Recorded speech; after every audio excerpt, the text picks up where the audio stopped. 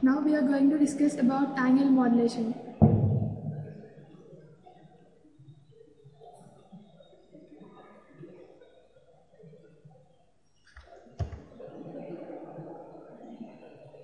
Now we are going to discuss about angle modulation.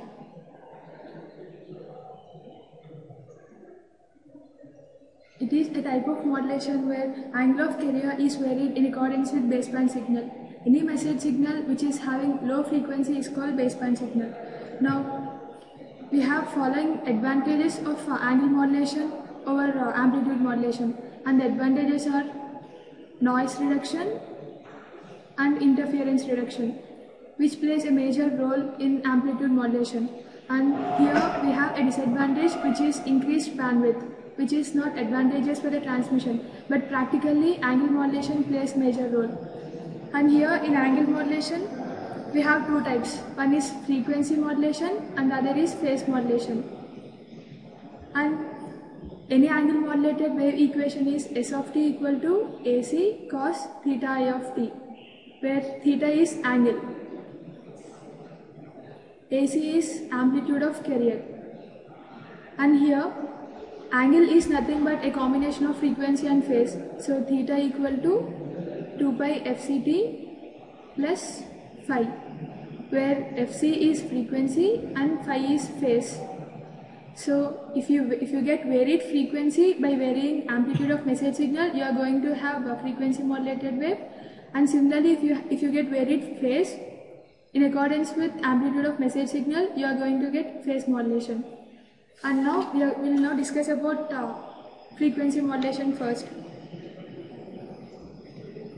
In frequency modulation, we already know omega is angular velocity, which is equal to d by dt of theta of t, where theta is angular displacement. So omega equal to 2 pi into fi, which is equal to d by dt of theta of t.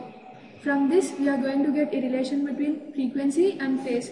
So finally, theta I of t equal to 2 pi into fct plus 2 pi into kf integral m of t dt. This is the equation for frequency modulated wave, where kf is frequency sensitivity,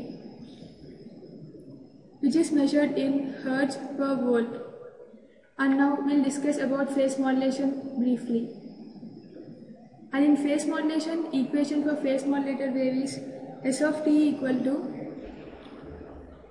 AC into cos of 2 pi fct plus kp into m of t, where m of t is message signal, kp is phase sensitivity, which is measured in radians per volt.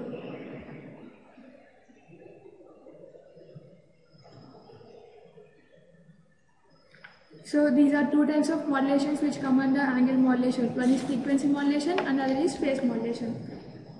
And now we have a difference between amplitude modulation and frequency modulation. In amplitude modulation, we have equal spacings between zero crossings. Zero crossing is nothing but change from positive axis to negative axis. This is called zero crossing. We have equal spacing in case of amplitude modulation, whereas in angle modulation, whether it may be FM or PM, we don't have equal spacing here between zero crossings.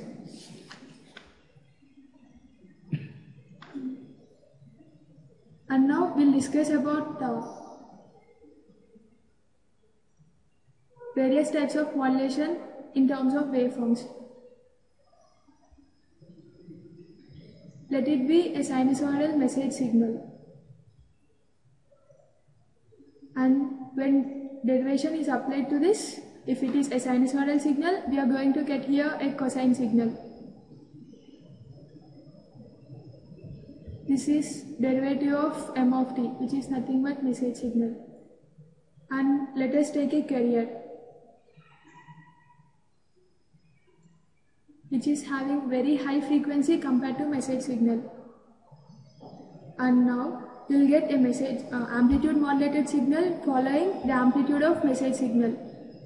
So amplitude is envelope of this amplitude modulated signal is similar to the message signal applied.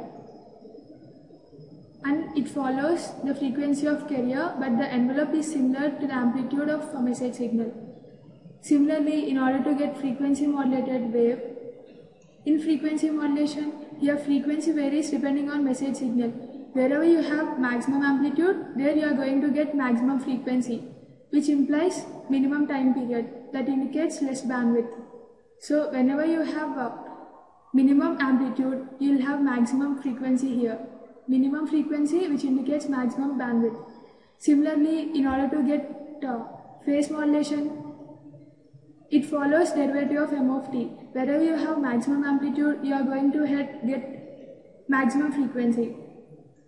So wherever you have maximum frequency in FM signal, you are going to have a minimum frequency in PM signal.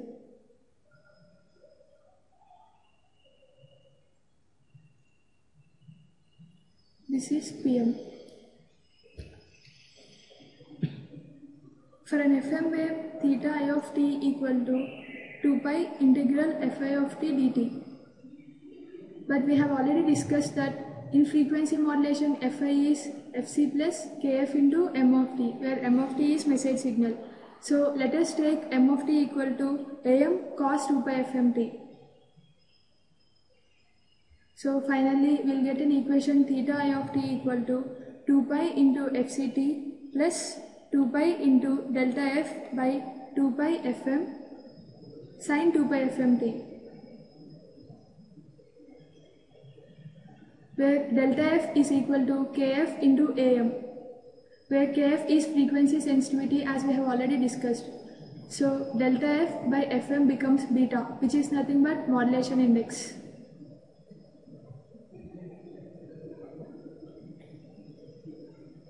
So finally, we have theta I of t equal to 2 pi fct plus beta sin 2 pi fmt. So finally, we have a frequency modulated wave equation as s of t equal to ac into cos of 2 pi fct plus beta sin 2 pi fmt.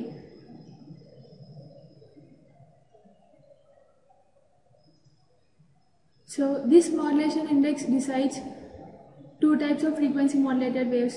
One is narrowband frequency modulation and other is wideband frequency modulation. In narrowband frequency modulation, beta should be less than 1, whereas in wideband frequency modulation, beta should be greater than 1. Now let us see the generation of narrowband frequency modulation. In narrowband frequency modulation, if you expand this equation, you are going to get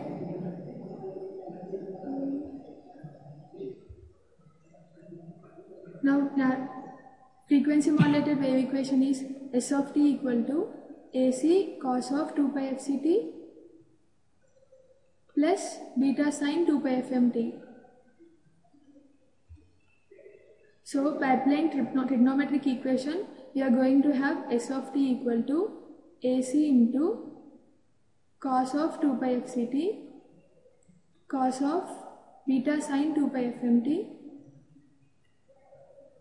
minus sin of 2 pi fct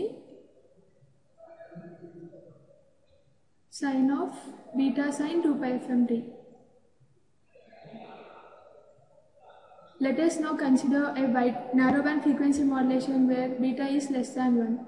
When beta is less than 1, this cos of beta sin 2 pi fmt becomes 1, and similarly sin of beta sin 2 pi fmt becomes beta sin 2 pi fmt. So finally we have an equation s of t is equal to ac into cos of 2 pi fct minus sin of 2 pi fct into beta sin 2 pi fmt. This is equation for narrowband frequency modulated wave. So generation of this follows this above block diagram. Here AC cos 2 pi fct is supplied by this. Here you are going to get AC cos 2 pi fct, which is nothing but carrier. This is product modulator and this is 90 degrees phase shifter. This is message signal When message signal is passed to an integrator, if it is sinusoidal signal, you are going to get cosine signal, and similarly if you apply message signal as a cosine signal, you are going to get sinusoidal signal. So finally you are going to have cos of 2 pi f ct here, so this part you are going to get here. When this is passed to 90 degrees phase shifter, you are going to have AC sin 2 pi f ct here. So AC sin 2 pi f ct, and in product modulator, that is it might be a phase modulator. Here m of t after integration you are going to get here beta sin 2 pi f ct sin of 2 pi fmt into AC. So finally you are going to have a narrowband frequency modulated wave, which is nothing but AC into cos of 2 pi f ct minus sin 2 pi f ct into beta sin 2 pi fmt. We have two disadvantages here. One is you are going to have residual amplitude modulation, and the other is harmonic distortion. So practically, in order to overcome these two disadvantages, it is theoretically, experimentally it's found that beta should be less than or equal to 0.3. If it is greater than 0.3, you are going to face these two troubles.